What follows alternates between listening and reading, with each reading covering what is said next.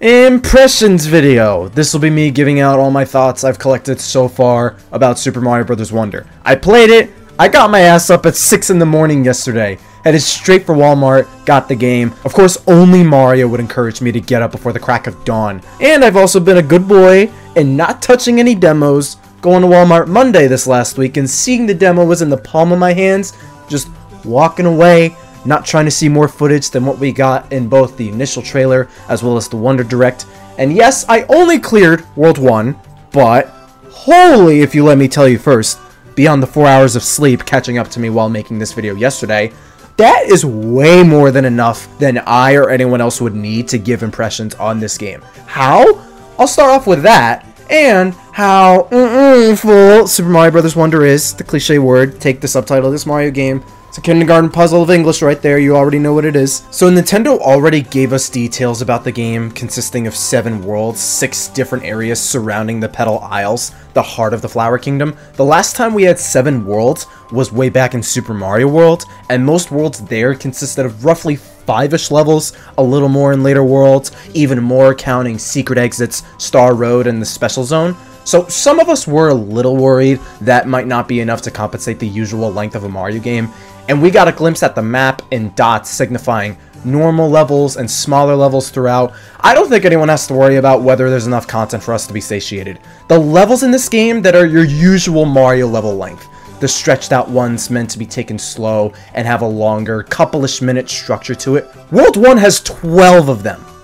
There are 12 lengthy levels in World 1. That's a lot more than what we get in any other 2D Mario early on. The new Super Mario Bros. Games. The starting worlds have like around 8 or 9 levels, so assuming that extra 3 is a rough average for the rest of the other worlds in Wonder, just all of that on its own, it's basically matching the quota of most other 2D Marios. But not only is that a thing, there are a lot more levels beyond the worlds we currently have. I'm not going to name specifics, explore your ass off is all I'm going to say, but there's a bunch of challenge levels sprinkled in between.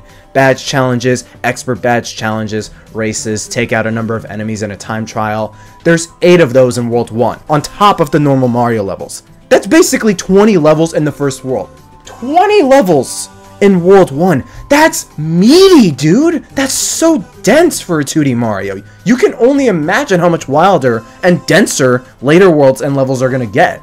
And I get most of them are either tutorials for badges and are literally 10 seconds, but all of them still serve Wonder Seeds, the main objective of the game, and the game still wants you to go out of your way to do them. The game's got that exact type of freedom for the player in how you progress, like Super Mario Odyssey. Like there, you get the required moon count, and you could keep going to the next world, but the game makes an active and conscious effort of getting you to explore and discover more hidden moons and collectibles, find hidden crevices or higher vantage points, perfecting your platforming, getting more purple coins, a secret moon off a beaten path, that sort of thing. Wonder does the same thing here. There are all these levels you could do, and you do need the required Wonder Seed count to keep progressing, but Wonder's heavily designed around exploration and discovery to where it's making a consistent, very high effort in encouraging you to find as many purple coins and 10 purple coins as possible. Stock up on as many Wonder Seeds as you can, which some are also obtained via secret exits like past 2D Marios. And in those challenge levels, some Wonder Seeds you could even buy as well, as if seeing each level's main gimmick and the Wonder Flower gimmick wasn't already major incentive enough. There's so much going on throughout the game, you might as well should go out of your way and do these spare levels anyway, just from how the game's designed alone. This is the most exploration heavy 2D Mario ever, it feels, and the comparisons with Super Mario World don't stop there. Tons of review outlets and journalists rate Mario Wonder really high as this extremely refreshing 2D Mario, the best 2D Mario since Super Mario World. The giant interconnected map like Super Mario World has. New Super U has it as well, but mainly World, and there's bound to be even more. But as much as I love New Super Mario Bros. Wii and DS, my favorite 2D Mario for the longest time was Super Mario World.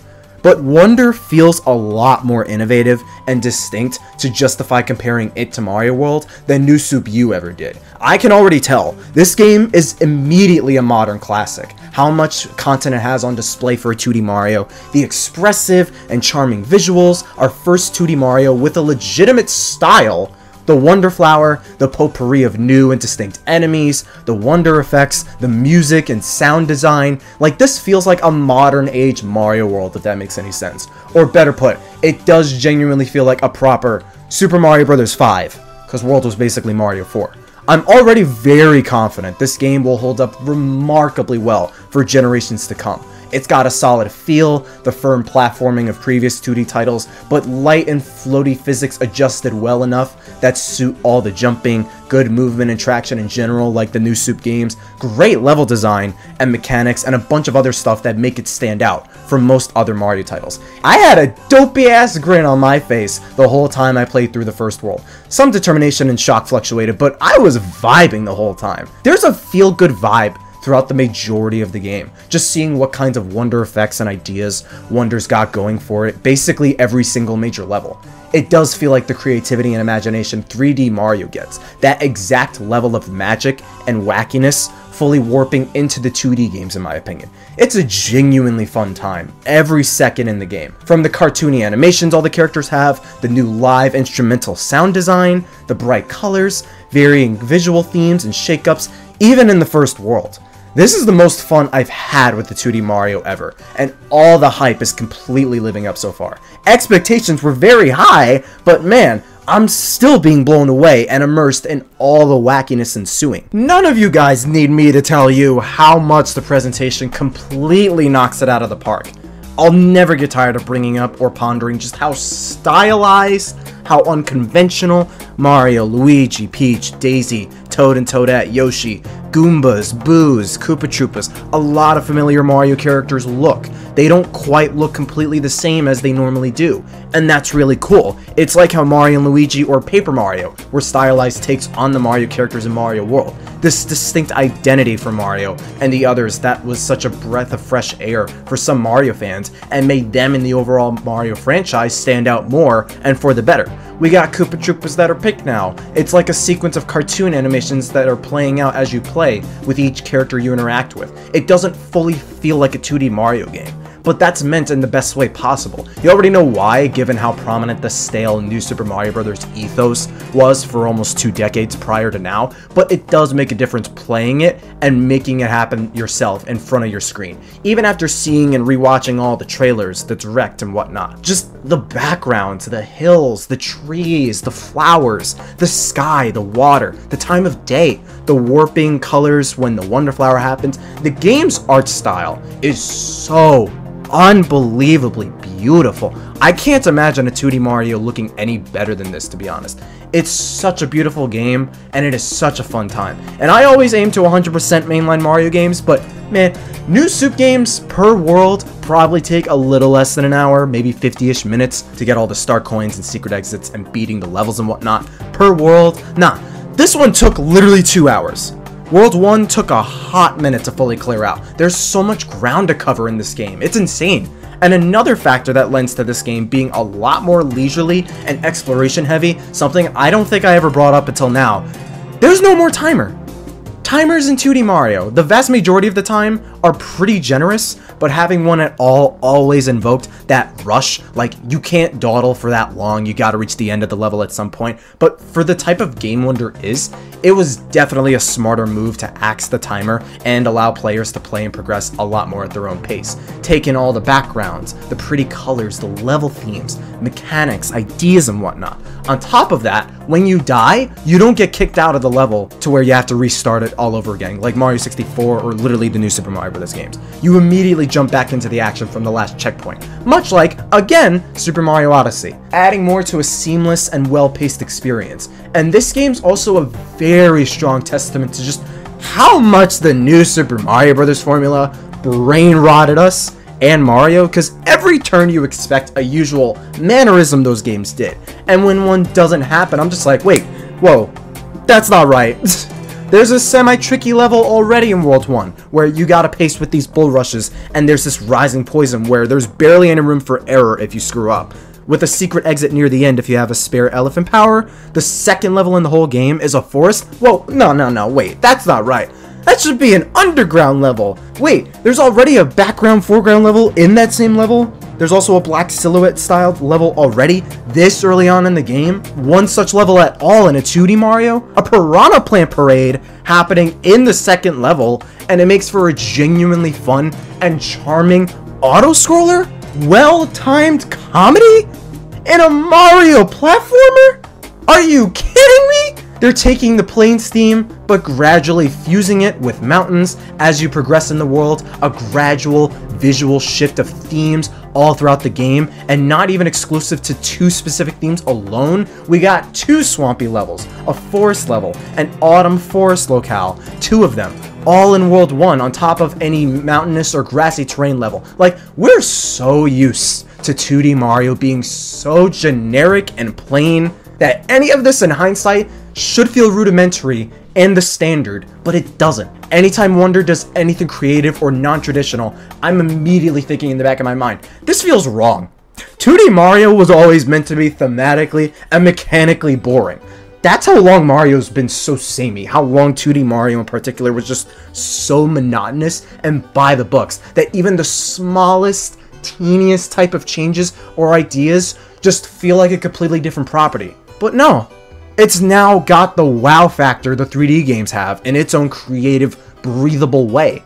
And I'm just so happy, man. I'm being wowed by 2D Mario again. Almost like I'm a kid again playing new Soup. It's a beautiful feeling. And it's also really nice that it doesn't feel like the Wonder Flower isn't the sole make it or break it factor with these levels too. It's purely adding to levels already doing a lot for 2D Mario off the rip. Some levels you're inclined to clear without even touching a Wonder Flower or kickstarting its effects. Every level thus far does this very smart design of introducing the main mechanics, whether that's the power-ups, Wonder Flower, or enemies, and easing you into it while amping up those specific mechanics the further along you go, all the while any purple coins and other collectibles in levels have these subtle nudges of either blue flowers glowing in certain patterns, or even regular coins implying such, kind of like the game saying, hey, you should probably go up this path in this specific part to a bonus area, or throw this Koopa shell at this block in the wall, or mess around with this mechanic we introduced earlier in a later part of a level in case you feel like you can't either find a Wonder Flower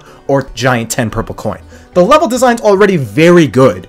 The exploration's kicked to the max for a 2D Mario, and there's already a myriad of different themes, enemies, and mechanics already baked into the base levels themselves that 2D Mario's never done before, so there's already some fun to be had and neat surprises from that alone. But the Wonder Flower completely feels like it does nothing but enhance those levels and adds a whole extra tier of zany unpredictability with any weird effects and changes it brings on.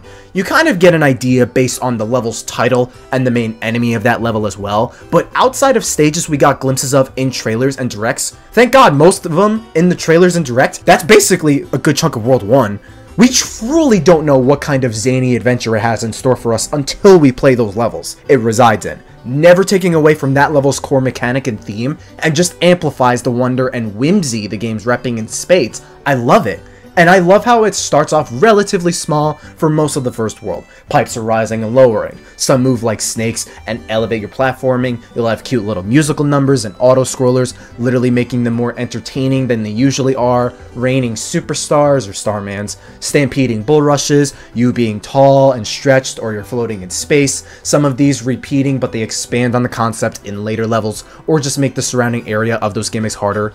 This little flower can do so much, and you never know what its limit is. That's such a fun thing for Mario, and a really good incentive for the player to go out of your way and go into more levels, finding these flowers and the Wonder Seeds, and just getting the most out of that wacky beauty Mario game's champion. Topped off with how that flower is also consistently wowing you every time. It's wowing me every time at least. Every single time. No Wonder Flower effect thus far has left me indifferent or worse. I've been amazed and entertained by every effect so far. It's just so great. I was already sold just from the first trailer showing it off, and most kind of are after the first level, but literally the second level with the piranha plant singing. Everyone online is absolutely loving this Wonder Flower effect right here, and it's only the second level. That's how fast the game swerves your expectations with what this thing can do. I enjoyed this level a lot. They went and made an auto-scroller very charming, but my mouth was gaping open like out of ecstatic shock the whole time, and there are more levels that had that effect on me the more I played. Badges are also similar in how good their design is as well, personally. You mess with more of them as the game progresses and you gain new badges in some challenge levels. The wall climb jump, the parachute cap, a coin bonus reward whenever you kill enemies, an auto super mushroom at the start of each level. Like, a lot of these feel fun to use and are versatile, but the two big things about them is that A, none of them feel like they completely skew a level's difficulty. The mushroom gives you a free power-up and all, but the game thus far doesn't feel unfair or imbalanced to evoke a need for abusing that badge, and none of the badges feel like they break a level's design so far, and they just serve to give an extra utility that feels balanced. That's pretty damn cool. And B, you can only select one at a time, and you gradually obtain more badges the more of the game you play, so the game does encourage the player to not just stick with one or two badges the majority of the time. You're inclined to swap between all of them. There's not a whole lot of badges you're forced to skim through. There's 18 total, I'm pretty sure, plus the added benefit of each badge basically getting a short tutorial level in each one, so you know how to use all of them. But they do have some requirement or challenge in just learning how they function, and you get a wonder seed and purple coins in them anyways, so you have a reason to give them a shot and do those challenge levels beyond the initial pull of it just being a new mechanic for 2D Mario. And it's a lot of different extra abilities too. The badges are just flat out fun and well implemented in the entire game. Everything about Super Mario Bros. Wonder is incredibly well designed so far. I can't imagine it gets any worse, if by much, from here on out. I've been swapping characters as I play so far. I did Mario, Daisy, Luigi, Toadette, and then Peach. You can conveniently swap characters in the world map. It's very quick, very convenient and nice. I love the little intro cutscene starting the entire game immediately. It just gives you the chance to get a feel for the game and the story and such.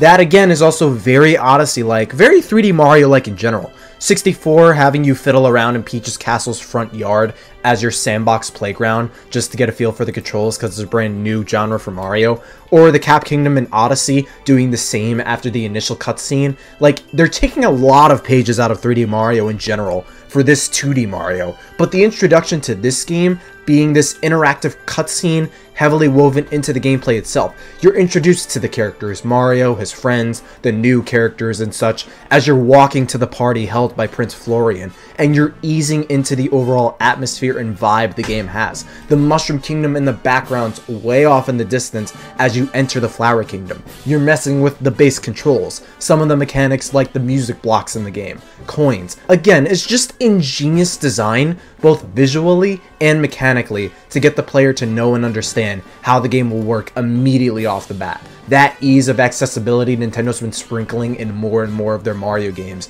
yet 2D Mario has never done that type of thing before.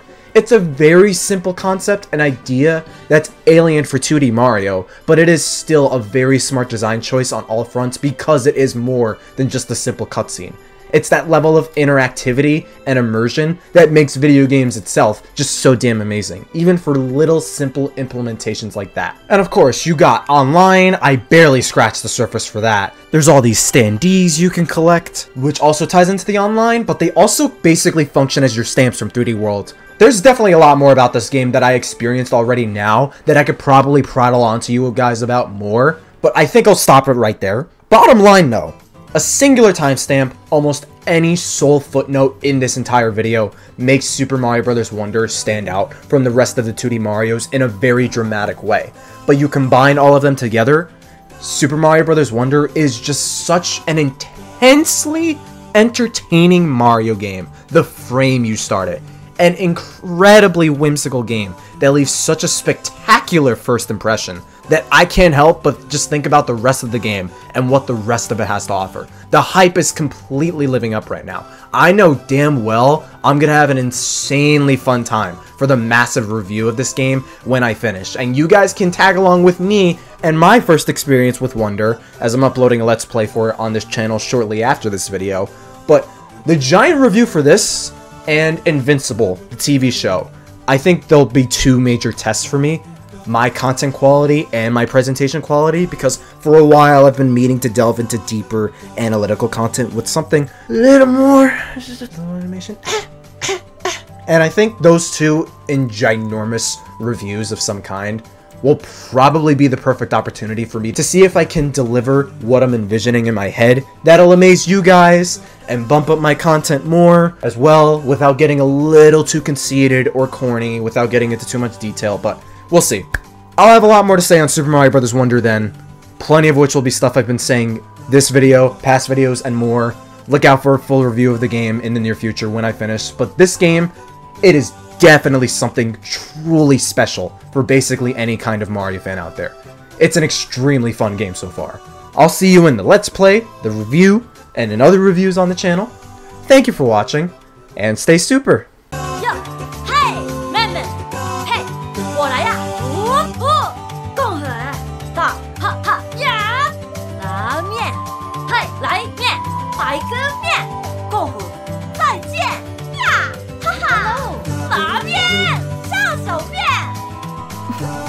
谢谢。